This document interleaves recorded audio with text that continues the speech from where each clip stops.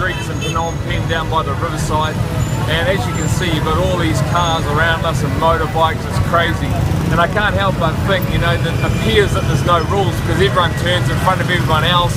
You do U's in front of everyone else, and it looks like there's no rules. But there are rules, but you need to live here and you need to know them. They're unseen rules, and I can't help but think that's a little bit like the kingdom of God. God has some framework, He has some things, some guidelines, but they're undercover. We need to be out in intimacy with Him to operate in the kingdom. It's just a crazy place, and the kingdom is a little bit crazy with Him at times. So, signing off from Phnom Penh. See you guys.